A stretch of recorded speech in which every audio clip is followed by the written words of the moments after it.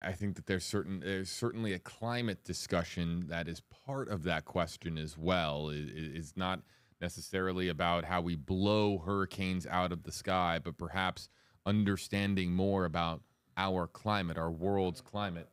I knew he was coming back. See, and then all of a sudden, I just want to be honest our about all climate this. specialist and chief meteorologist Jeff Berardelli. There are going to be a few people who hate me for saying this, but it seems as though there are a number of people who would rather believe that there's some conspiracy that meteorologists or the government are doing something to make hurricanes stronger or send them in a certain direction than there are people willing to believe that it's just that there are 8 billion people on this earth. We're burning a lot of fossil fuels. We're releasing a lot of greenhouse gases, and those greenhouse gases are trapping a lot of energy.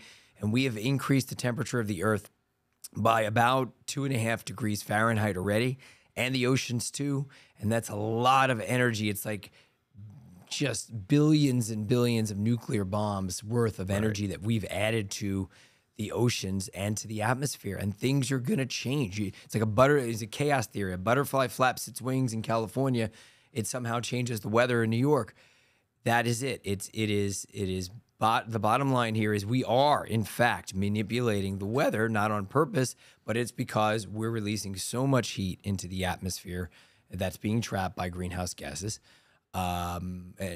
And it's causing storms to get stronger, and especially storms to drop a lot of heavy rain. In fact, I'll just say, this summer alone, we've had 4 historic rainfall events. We had 2 in Sarasota, one from Debbie, one another day where it's like 12 inches or 10 inches in a few hours. Then we had the Tampa and St. Pete thunderstorm rainfalls, and now we've had this one. These are spiked by warmer climate, and not just by 10 or 15%, in some cases more than that. Yeah, and a lot of the question was, are people trying to figure ways to disrupt these storms? I know, and I don't think there's any organized. Not yet.